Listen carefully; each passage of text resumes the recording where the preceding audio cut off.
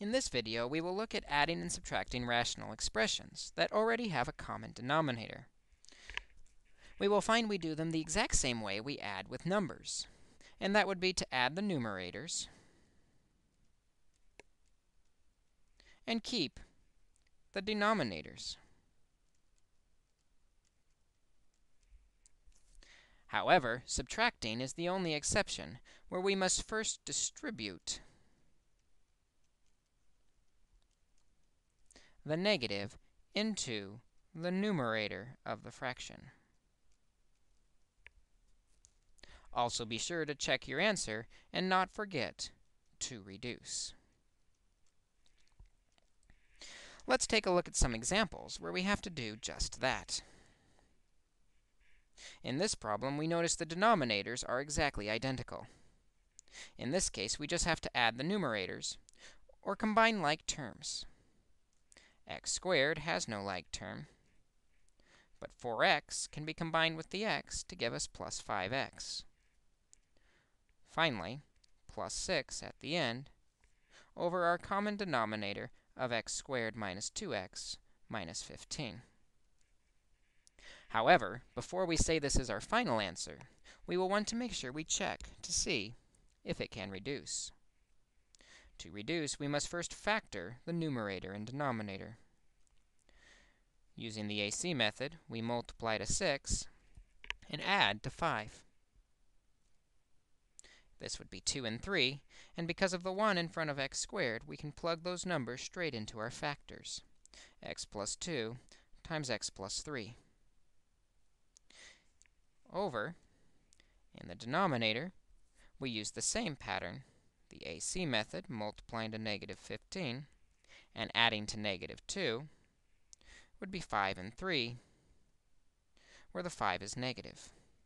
This gives us x minus 5 times x plus 3. Notice, now that we're factored, we do have a common factor that can divide out. This leaves us with our final answer, x plus 2 over x minus 5. Let's take a look at another example where we combine the numerators and then reduce by first factoring. Again, in this problem, you notice we have a common denominator. However, we also have subtraction. Recall, with subtraction, we must first take this negative and distribute it onto the entire numerator. This will give us x squared plus 2x over 2x squared minus 9x minus 5. And now we have plus, because we've taken care of the negative, negative 6x minus 5 over 2x squared minus 9x minus 5. Distributing the negative, you may recall, simply changes the sign on each term. Now that we have a common denominator, we can combine our numerators. X squared has no like term, but 2x minus 6x is negative 4x. And finally, the minus 5 has no like term. Over our denominator, 2x squared minus 9x minus 5. Before we say this is our final answer, we will want to check to be sure we can reduce. We must first factor in order to reduce using the AC method. Multiplying to negative 5 and adding to negative 4, we have negative 5 and positive 1.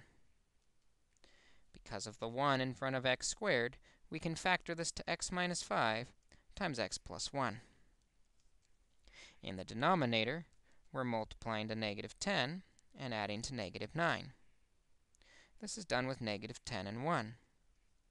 With the 2 in front of x squared, we're careful to factor it to 2x and x. The 2x must be multiplied by negative 5, and the x by positive 1 to give us the negative 10 and 1. Notice we have a common factor of x minus 5 that can divide out, leaving our final answer of x plus 1 over 2x plus 1. Distributing the negative first, combining terms and reducing to find our solution with common denominators.